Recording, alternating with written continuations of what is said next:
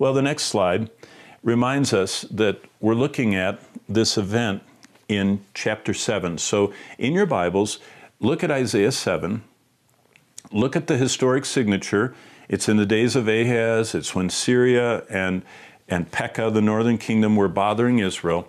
And chapter 7 gives us Christ's birth and glorious reign.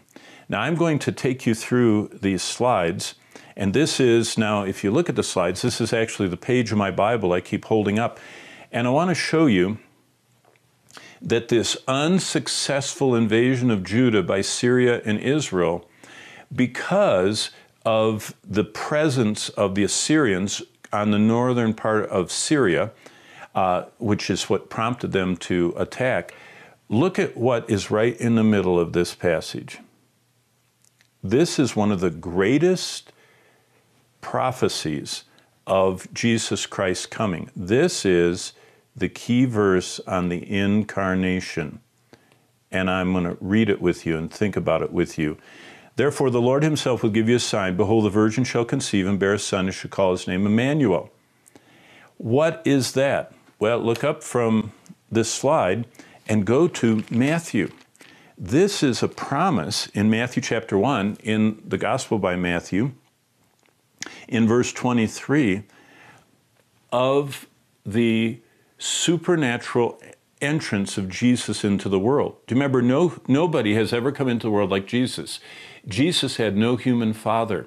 He was conceived by the Holy Spirit within Mary, a virgin. And this is what Joseph, who was led by God to shelter Mary and to not know her until after the birth of Jesus, even though they were betrothed to be married and he took her as his wife, he did not have any sexual involvement with her because, look at this, behold, the virgin, this is Matthew 1:23, shall be with child and bear a son, and they shall call his name Emmanuel. That's Matthew 1 and verse 23. Now look back at your slide. Behold, right there in the center, a virgin, that's Mary, shall conceive and bear a son, that's Jesus, and call his name Emmanuel, which Matthew tells us, which being interpreted is God with us. Well, that's chapter 7. Now look at the next slide. This is chapter 8. And as we go through this, chapter 8 emphasizes God with us. Look at verse 8 right here. It says, he will pass through Judah, he will overflow and pass over, he will reach up the neck, and stretching out his wings, he will fill the breadth of your land, O Emmanuel. There's that promise, God with us. Look at verse 10. It says, take counsel together, but it will come to nothing. Speak the word, it will not stand, for God is with us. There's the translation. And then, look at this over here in verse 19. And when they say to you, seek those who are mediums and wizards who whisper and mutter, shouldn't a people seek their God? Should they seek the dead on behalf of the living? And then finally, right here in verse 13, it kind of crystallizes what we're talking about. The Lord of hosts, this is chapter 8 of Isaiah, verse 13. The Lord of hosts, him you shall hallow, let him be your fear. Now look up for a second. What is the context? Remember in our class yesterday, we talked about the primary way to understand the interpretation of any passage of Scripture is the context. What is the context here? Real quickly, we're looking at Judah. Those are the southern, remember that's the southern kingdom. Judah is seeing in the distance the coming of these Assyrians. And I already have described them, how rapacious, how they just came as terrorists.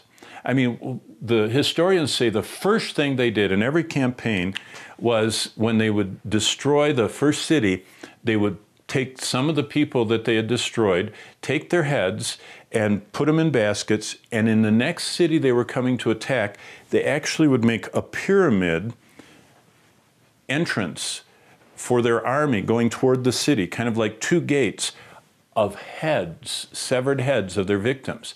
Then, as the people were watching from the walls, they would take some poor unfortunate person that they captured from a nearby city, and stake them down and begin to flay them and skin them alive, hopefully that they would scream to even more terrorize the inhabitants of the besieged city. So that the Assyrians are taking city after city after city, and right here is Jerusalem. And here they are, the army is going from one city, making piles of heads, going to the next city, skinning people alive, and you can just connect the dots. You know they're coming your way. That's why, if you look back at this slide, look at verse 13. The Lord says, I'm with you. You should trust me, instead of verse 19. Where, see, he says, trust me here, don't do this. Don't go the wrong direction and go to these soothsayers and witchcraft. Now, in the next slide, we're in chapter 9. This is a continuation of this teaching on the incarnation. Here's the key verse right here. See verse 6? For unto us a child is born, unto us a son is given, and the government will be upon his shoulder, and his name will be called Wonderful Counselor, Mighty God, Everlasting Father, Prince of Peace. Do you know what else it says in chapter 9? Look at this verse. Do you recognize that? It says, by the way of the sea, by the way beyond Jordan, in Galilee of the Gentiles, the people who walked in darkness have seen a great light. Those who dwell in the land of the shadow of death, upon them a light has shined. Now, look up from your Bibles and go back with me, or from the slide, go back with me to Matthew chapter 4. Matthew chapter 4, starting in verse 23. This is what makes Isaiah so significant of all the books of the Old Testament.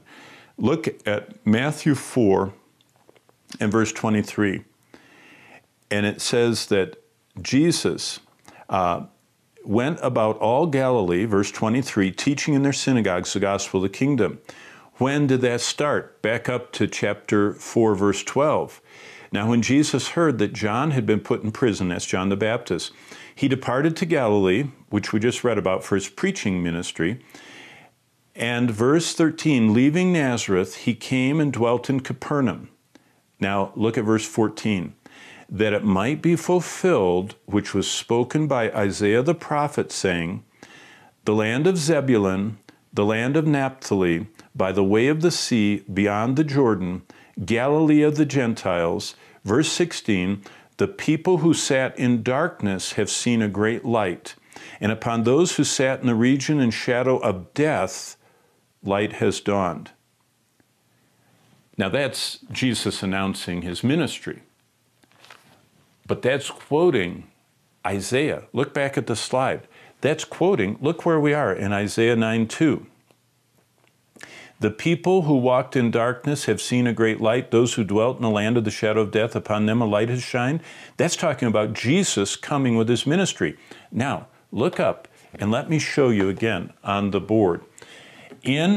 As the Assyrians were coming toward Judah, north of Judah, the capital of the southern kingdom was Jerusalem, right here. The capital of the northern kingdom, Israel, was Samaria. This is Samaria, right here. Right above Samaria is the Sea of Galilee, and the Jordan River went like this down to the Dead Sea. So here's the Sea of Galilee, here's Samaria in the mountains, and here are the Assyrians coming.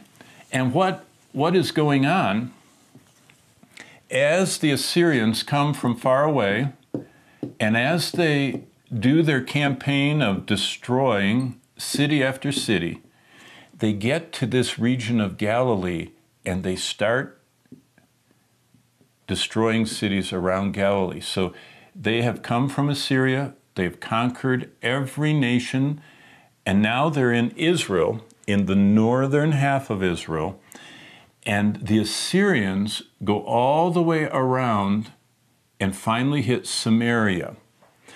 And everywhere they stop, as they come around this area, they're killing people. Now listen to chapter 4. Now, looking at this map, think of these words. The land of Zebulun, that's the tribal area that is surrounding the Sea of Galilee. The land of Naphtali, by the way of the sea beyond the Jordan. Here's the Jordan, and the way of the sea is a road that went down this way. This prophecy that's in chapter 9 is saying everywhere that the Assyrians marauded and killed and destroyed and butchered people, they called it the region of death. Now look back at the slide.